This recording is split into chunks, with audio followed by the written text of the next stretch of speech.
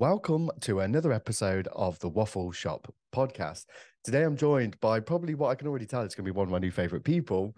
It's singer-songwriter Delilah Montagu. Welcome to the Waffle Shop. Thank you for having me. It's an honor. Stop it. The honor is mine. I'm not going to do this compliment tennis. The whole thing. It's just batting them back. No, honestly, it means a lot. Like, I have been a fan of your music for quite some time now, and it's your music always puts me in the good mood. So the fact that I'm now sat waffling with the person who puts me in a good mood is, I mean, my face is aching from smiling already. So thank you for being. Oh, I love that. But to be fair, before we carry on with like the niceness, I start each one of my shows with something called the weekly waffle, which is something quite minor that once I got it off my chest, it supposedly makes me feel better. It doesn't, but God loves a trier. So the thing that has been winding me up this week, Delilah, is intrusive thoughts. Now, I know this could sound quite bad, but it happened to me today. I saw a keep off the grass sign. Now, any normal person would I read know it was that. one. Yeah, would read it. I mean, I'm 33, for God's sake. Sorry, I was like, keep off the grass. So what did I do? I stood on the grass. Kept For on it, didn't no one, literally, for no other reason other than I wanted to. you? Yeah. And I mean, half the time I read out these like weekly waffles and stuff, and the root of the problem is me. I'm fully aware of that. But I had to stand on the grass. Is there anything that gets on your nerves that you'd like to get off your chest today? I mean, there are so many things that it's one. I think the first one that comes to mind is because I've just moved to LA and I've been in London my whole life. And so I'm used to just like walking around, like walking, for example, okay, this morning, my girlfriend's in Italy, so she's away. She's the driver of the family because I Yeah. haven't got my license yet because I'm being really lazy. So usually we go and get a coffee in the morning. So it's, I don't know, 10 a.m. and I haven't been able to get a coffee because I didn't want to walk for like an hour to get a coffee. And I'm really annoyed. And that's my biggest complaint of today. So I your weekly sound like waffle is also you. it's all me. It's being lazy and in multiple ways, not wanting to walk and not wanting to learn to drive. It's just like I can't win. It's a vicious cycle. It Yeah. really is. But to be But fair, I get that because it's those minor those small little things, isn't it, that you really enjoy. Like it might not just be like the drive to get the like getting the coffee. It might be that little moment when the drive to the coffee. it's the Do you know what I mean? drive, It's the experience. it's the experience of the coffee, or it's the like in London, it's like the 10-minute walk. Yeah. And it's like an hour. And I'm like, I don't know if I have it in me. And then I'm like, No. do I Uber Eats a coffee? And then it's like $30. And I'm just, you know, it's a no can do. Do you know what? I feel like this is a whole nother conversation with It is just this kind of throwaway generation that we're living in. But we do it. We all do it. It's literally. really bad. I'm showing myself up here. No, we all do it. Don't you worry. Now, I was going to launch straight into kind of like your musical journey, but I can see something in the back of the camera, which to me looks like a Grammy. Oh my God. You know what? That's so funny because that arrived this morning. It arrived.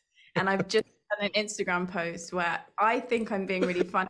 Like I'm pretending to like it's a person. It's really stupid. And then I just put it up there and I've just realized it's like I look Oh, like a twat. how did that get that? No, I have a book about anxiety on my shelf. So who's winning? So Yeah. that Who's winning here?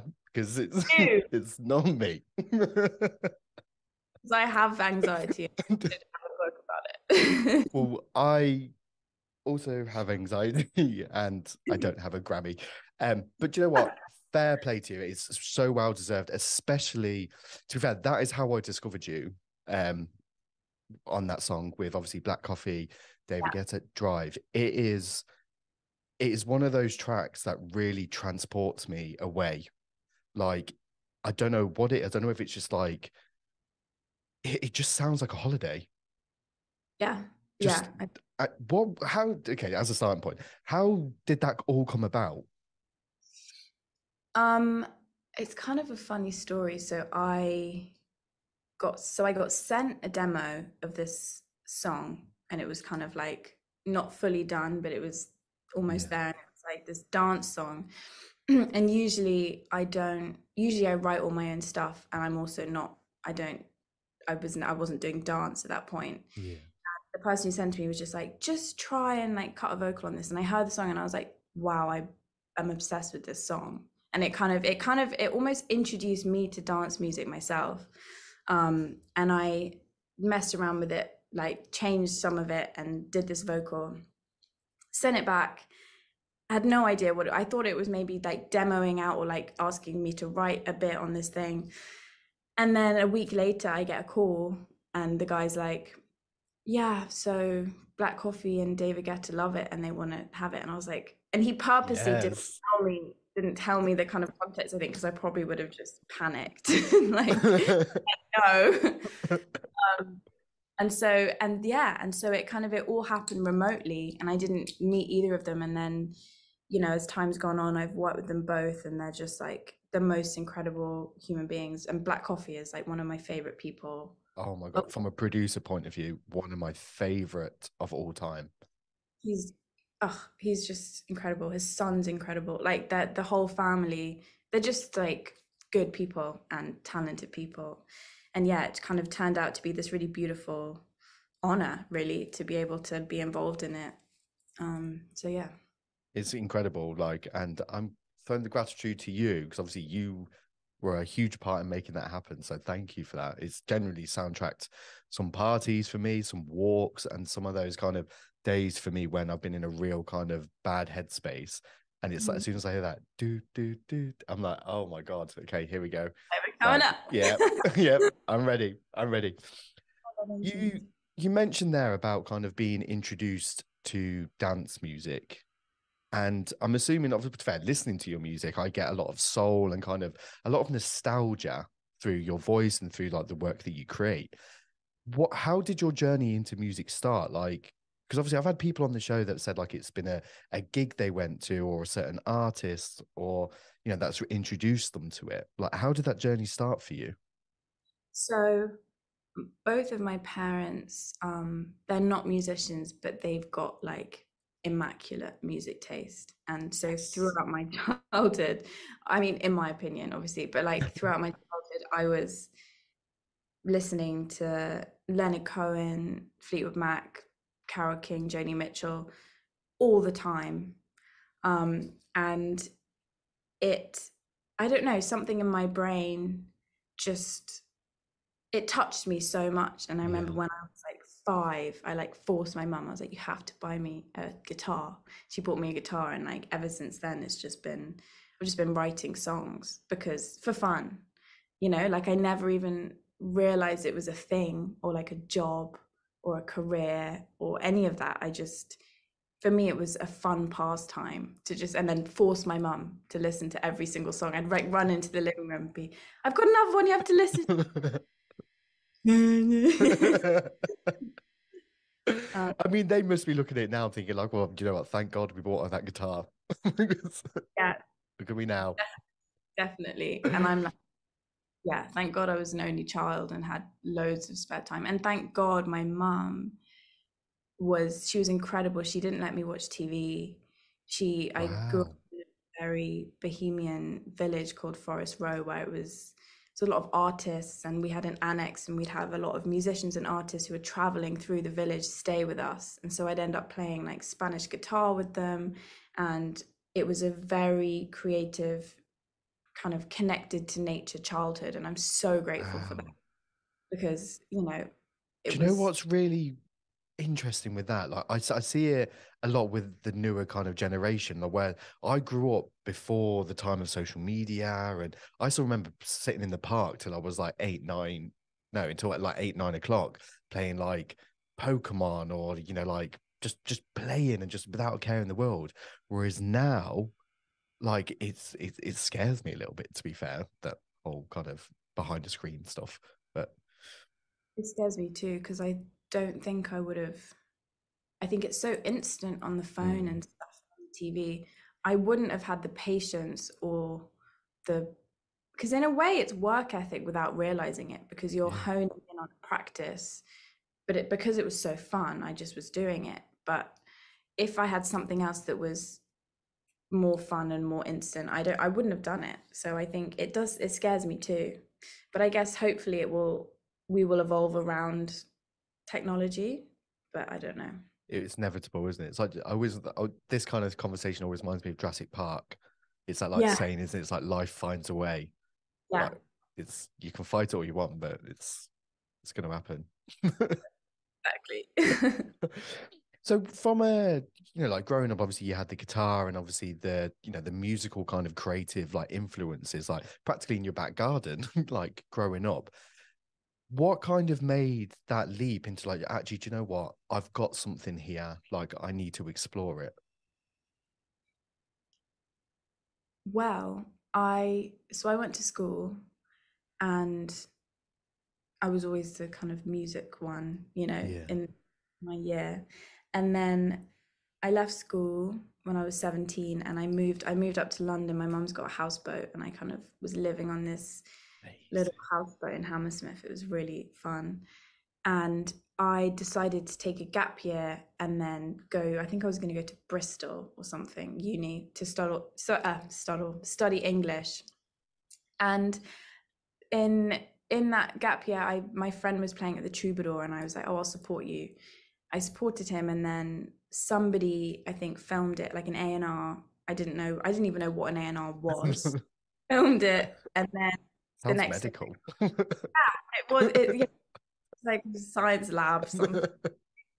And then the next day I got an email saying, "Can you send us demos?" And I had literally no idea what a demo was. So I got my phone and I got voice memos and I recorded me playing a song on the piano and then sent it to this guy. And then the next day it was just like, when things kind of the word spreads, I guess. And Yeah. because there were no demos, it was just this one song. It was the intrigue was like, oh. And so I kind of fell into signing a record deal and getting a manager, and it all happened really. I didn't even think, oh, this is a thing. It just kind of came and I was like, oh. Well, imagine it must be quite surreal though, from especially doing something that you've always done. It was a huge part of your childhood. You've loved it from a very, very like early age to then now all of a sudden be like, oh, this is my job now. Honestly, it's the weirdest thing, and it's a beautiful thing, but it comes with, I think, a lot of challenges that I think a lot of musicians face, because it's this thing, right, where it's my solace, it's my soul, it's my diary, it's my therapy. And suddenly it is being seen in a very outward facing way, and I'm a product and I'm having to promote it and I'm being told opinions on it, and it's a very weird thing emotionally, for sure. Who said I'm just going to turn my fan off because I think every time I speak, I think the mic's picking it up. Oh no. There's 2 seconds. Buzz. That warm in here. Um, you mentioned now, obviously, the music being like a huge part of you, like being your solace. Obviously, there's a lot of soul that goes into it. I find it really interesting, especially when I have like a musical guest on the podcast, how much of their kind of heart, their soul, their pain, their joy goes into their music or lyrics or whatever it might be as kind of like an outlet. Yeah, Is that something you like? Do you go through like maybe like a tough time or even a good time, like I need to get this out of me in the form of music? 100%. It's the only way I know how to Wow. express how I feel and process how I feel. And the way I write usually is I put voice memos on, and then I just start playing the piano and just singing random stuff. And then as I'm singing, lyrics form. And it's so interesting listening back, because I'm like, oh my God, that's how I'm feeling about this thing in my life. You know, I'm like, that's really my truth, because it just comes out, and it's how I do it, really. I imagine it's quite like a diary entry then. Yeah, totally. That's so incredible. Yeah, it's really interesting. Has there ever been moments where you've kind of, you've done your thing, and then you've kind of like you've parked it a little bit, and then come back to it and be like either in a much better place because of that, or been like, oh, I didn't think I was going to get through that, but look at me now. Oh my God, 100%. So, I mean, all the time. Time, literally all the time. And it's weird. It's like a past self almost, especially when you're releasing music publicly and like people are hearing it, and fans are like sending you things of them with it, and maybe it's like a year later and I'm like, oh my God, like I love that, but I don't even relate to that person in the same way as, or I hear the song in a different way and it means something new to me than when I wrote it, because I wrote it about this breakup and I'm going through this breakup. It's like, it's amazing. I love how music does this to people. Like, it's better fair. I'm just like a consumer of music. I have no musical talent whatsoever. But I find it so interesting. But to be fair, you speaking of kind of about the lyrics and like feeling different, there's a song that I do need to ask you about, and it's your song Loud. And I don't know, obviously, the behind the scenes or the inspiration for that song, but there is a lyric in it that really kind of, obviously I'm very open about like my mental health journey on the podcast. Obviously, it's the reason the podcast exists. But for some reason I related this to my mental health and my anxiety, and especially, and it's the lyric that says, I can't keep running away, can't keep letting you stay. And there's been moments where I'm like, "Ugh, I'm kind of sick of feeling this way," but then it's kind of like I need to do something to get rid of it, or I need to do something to kind of cope with this kind of thing. And I don't know obviously what the song is about, but I just wanted to kind of run that past you, I Yeah. guess. So it's so amazing that you say that, because that whole EP is all about my mental health. So Wow. Okay. the the project that song is from is a project that's probably like my most vulnerable one. There's a song on there called Version of Me, which I think is probably like my favorite song. It's probably my closest to my truth, that I feel every time I hear it. Even I'm just like, oh, ouch. But the whole project is kind of about being different people to everyone, and about anxiety really, and addiction and codependency, and like how it's so difficult, but I run to it, Yeah. and then I run. Do you know what I mean? It's like it's like a vicious cycle. So it's it's amazing you say that, because most people think that's a love song, but it's not. Wow. Oh my God, look at me. I'm doing well here. Look at you, I Still know, reading crazy. behind the lines. Yeah, no, it really does. And to be fair, now I know that, I think I'm gonna go back to that EP and like kind of just really kind of let it kind of like out of me, because I mean I love these kind of conversations.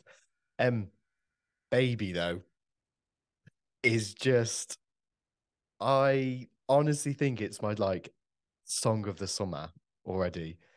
I don't know what it is about it. It literally, it's like I've heard it before in the nicest way possible. It reminds me of one of those songs that has just lived with me like my whole life. Tell me about it, because it Love, is love that. I wrote, yeah, so that project, the song that project's from, was like the funnest summer of my life. And I just basically wrote a bunch of songs with my friend Benji, who's like incredible. And he's actually Fred's brother. And Fred helped with the baby wow. song too. He produced with Benji. And it's like, yeah, that. whole project, especially that song, is just like, I don't know, I was like fresh out of a breakup. I felt so free. I dyed my hair red. I was just living my best life. And the whole project is all about it. Conceptually, it's about one night. So like you meet somebody out and then you go on this crazy road trip and you have this crazy time, and then the last song on the project is like about the next morning and you wake up and you're like, wow, I actually kind of want you to like stay in my house because I think you're really cool. But like, yeah, baby come from the midst of that, just being like, oh my God, like just call me baby all the time. This is great. I can literally talk to you all night about this. I imagine like your playlists are just incredible. I know. I know, to be fair, not to kind of put a dampener on it now, but obviously there's a few things that you've touched on. Obviously, you're very open when it comes to like your mental health journey and stuff like that, and like especially now, like obviously you mentioned anxiety. Other than music being a coping mechanism, is there anything else that you kind of lean towards, or when things get a little bit manic, that you kind of throw yourself into? Recently I've been running, which is like, I cannot believe I'm even saying that because I've never really exercised, but my anxiety has been really high recently. I think moving to a new place is hard because it's like, you need to feel safe and grounded. Yeah. And I think that when I don't, my anxiety goes up. Running. And then I've been doing this meditation course on Headspace, which has been quite good. What I else? I love bought that. us a bath. I love it. The man's voice. I think he's my husband in another life. My girlfriend and If you just sat and read like the phone book, I'd be happy. oh, it's just incredible. I just yeah. He's I'm like here tonight. excited. Oh, Jay, no, I wish he was. Just Imagine, you've got to get him on your yeah, I'm gonna podcast. try now. Have no waffles. He'd just be like, if you got a random Zoom link sent from me one day, don't join it because it's just going to be me and him, just like, surprise, Delilah. It's here to officiate the wedding. yes. Oh no, to be fair though, I love that because it's the sorry, I just completely jumped over that then. Basketball hoop. Oh yeah. Oh right. Yeah. Well, I just bought us a basketball hoop, and I do that sometimes. But yeah, that's kind of. Oh, I have a bath. Like the simple things, I guess. Yeah. They don't work. This is the beauty of this podcast, though. Let's talk about coping mechanisms. None of them work. Yeah. None of it gets any better. If anything, it gets worse. Yeah. Can't even stay off the grass. No, to be fair though, I love hearing about people's coping mechanisms because obviously that's how I've kind of found what works for me. Because it's always that kind of conversation, is that it's very difficult to kind of talk about these kind of things. And I think you learn more from the connections, the kind of the conversations and stuff. So the simple things, just as talking, is the biggest one. Oh my God, yeah. I mean, talking about it and for me, it's like sitting with myself and almost talking with myself and being like, I had this yesterday. I was in a session, and just before I went in, I suddenly was like, oh God, when you can feel it coming on, I was just like, oh God, here we go. And I just sat and I just was like, it's all right, like it's gonna be. I kind of checked in with myself. I like felt my feet on the ground, and I kind of, and then slowly, like within that kind of half hour, it just kind of went away. But it's because I feel like for me with the anxiety, I just lose total connection with reality and with myself and with like the fact that actually I'm totally safe, everything's okay, and I just go into this panic of like, oh, I need to leave this situation. So yeah, I guess that's been a big thing for me. Powerful though. I think it's the senses, isn't it? Like what I found when I've had panic attacks in the in the past, it's okay, what can I see? What can I, hear? What can I taste? All those kind of things. And it's just really kind of centers yourself to be like, actually, it's going to pass. Like I'm safe, even though my body's telling me I'm not. I know I'm going to be safe. Totally. If there was, I mean, I do this regularly now. Like, if there was anyone having a bit of a tough time at the minute, like, what advice would you give them? Do not give up on whatever you're doing. Listen to your body, like listen to your gut. It's going to be okay, I promise. Go online and listen to the Waffle podcast. And also there are so many other incredible, like that's another thing that I love, and that's kind of why I loved your podcast too, is that I end up finding podcasts or interviews with people who feel the same way as me, and I'm like, oh, I'm not weird and I'm not alone in this. It's just the best. And yeah, just it's genuinely going to be fine. Like, it sounds insane when you're in it, but it will be okay. You are honestly phenomenal. Absolutely phenomenal. I knew this was going to be a good one. I've had a smile on my face all day. I was even an hour early. I know, I saw that thing and I was like, oh, whoops. It's like, oops. just very eager. Yeah. With obviously the summer kicking off, there's festivals left, right, center. Is there any plans to get out there? I mean, I'm speaking specifically about quite a big one that's happening next week, which for the first time in my life I'm attending. Is there any chance that you might be there? You know what? Sadly, I'm staying because I've literally just moved to LA, so I'm essentially giving myself a year, and I challenged myself at the beginning of this year. I was like, just stay put, because I'm trying to settle and build a foundation. So I think that I was meant to be coming to London for some shows. Sorry, not London, UK. But I've pushed it back because I think I'll feel, when you don't feel grounded, and if I then go home to my, and then I'm doing all this stuff, I probably will feel very anxious about the fact that my new home isn't fully formed yet. So sadly not, but they're going to be amazing. I mean, Glastonbury is going to be incredible. I know. I've never been before, but as much as I am gutted, I'm a huge advocate for giving yourself what you need. So I respect that a lot. Go to Fred's set and you'll see my face on the screen. Well, this is kind of what I was hoping for. I was like, it's okay. I'll make friends with Delilah, then I'll get to see her on the stage. But to be fair, I wasn't going to bring this up until kind of near the end. But honestly, Delilah, you have probably been a part of some of the, for me personally, some of the best dance songs of the past like 5-10 years. Like, they've just stuck with me. But obviously we need to talk about, obviously, Delilah, pull me out of this. Like, it is an absolute monster.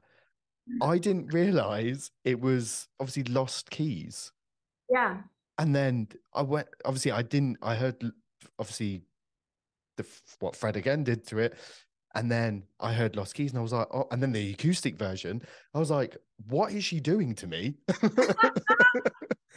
It is hands down one of the best dance tracks of the past 10 years, easily. It is phenomenal. Thank you. How? Tell me. Come on. Tell me. Well, so funny. So Lost Keys was on the project that Baby was on. And I wrote that with Benji about having a panic attack in a club. So I was like, essentially, I was out in a club with my friends, and then I just felt super anxious, came home. And we wrote that, we released that, and then Fred heard it. I think Fred like kind of rediscovered it like 6 months after we released it and was like, oh my God, this is, I don't know, he was really sweet. And then it went on this incredible journey of him being a genius and going through all of these amazing phases with it, and then finally coming to pull me out of this.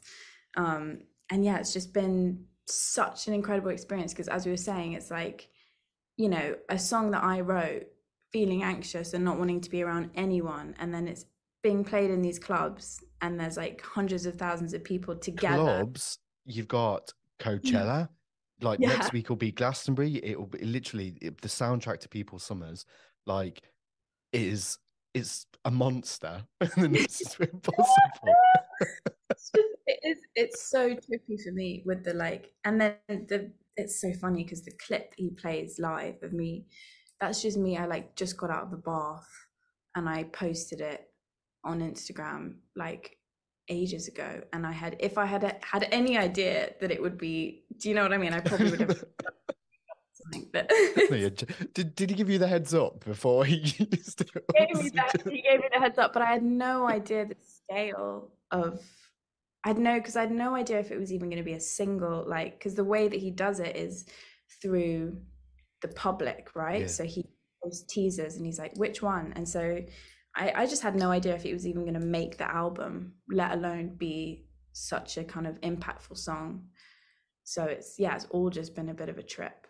Very weird. Do you know what I find really incredible? And I'm not going to get all serious with this, but it just shows how much good can come from those bad experiences. That song was born from a panic attack to now it is making people dance, sing, like be the happiest versions of themselves from something that you created. It is so beautiful. It says everything. It's like, again, feel the feelings and write about them and talk about them. And you never know, like they can, like the messages I get are just every day are like, they literally make me cry because it's like, you know, people saying how much they can relate to it in such a special way. It's just beautiful. It's really beautiful. I feel very lucky to be involved. It's incredible, honestly. Do you think, I mean, this is popped into my head. Do you think you could do the pull me out? Go on. Here. Yeah, go on. Okay. Pull me out of this thing. Oh, stop it. Oh my God. The goosebumps. Okay. So I have 3 final questions for you. And, you know, you've created a song now that gets me on the dance floor, but I want to know, Delilah, what gets you on the dance floor? Oh my God. I mean, like Boogie Wonderland is a banger. Any Fleetwood Mac song. Just makes me want to spin in a circle. Even the slow sad ones, I'm like, I'm dancing to that shit. I love it. Probably the oldies like that. They don't make them like they used to. Well, like you do. To be fair, you're still making those absolutely. Someone, yeah. I need to be making more. Oh, yeah, bring them back. On the flip side of that, then, obviously, I know you say like you connect with music on a way where you create music like that. What songs or albums kind of put you in the feels, or you know, pulls the emotion out of you? Leonard Cohen, Famous Blue Raincoat is one of my favorite songs. Okay. Carole King, Tapestry, that whole album. I've actually got, you can't even see it, but it's there. That's like my heart and soul in an album. Wow. Yeah, I recommend anybody to listen to that album, please. It's really good. Heard it. But you've said it now, so it has to happen. Yeah. This is a bit of an interesting question with this one, especially because obviously you being a musician yourself. Is there a song that if you were to put it into a box and just kind of kick it into the ocean and never hear from it again, what song would it be? As in a song that's been released? Yeah. So many. I always find this question so interesting because I literally see someone like their eyes and then like the cogs start turning then to be like, Oh, I've waited for this one. Yeah, literally. Oh God. There's one, I mean, it's my pet peeve. And I think because it was so successful, it's become more of a pet peeve. But I think it's called Old Town Road. I'm gonna take my horse to the road. It makes me upset for some reason. I'm just gonna leave it at that. That's all I needed. That was it. To be fair, I don't know why. Yeah, this is a question that's just popped into my head. One final question, I promise. Is there a song that you wish you wrote? Beatles, all of them. Let It Be, um, uh, Suzanne Leonard Cohen. Wish I'd written that. Georgia on My Mind. It's Oh, one of the best one of songs. my faves. So many. Most of the songs I love, I go into this. I fantasize for like a good, however long, about how. Oh, imagine if I'd written this. And then I'm like, oh, life would be so great. Your time will come. Your time will come. Like the music that you are creating now, it's literally like you've been on this planet for like 80 years.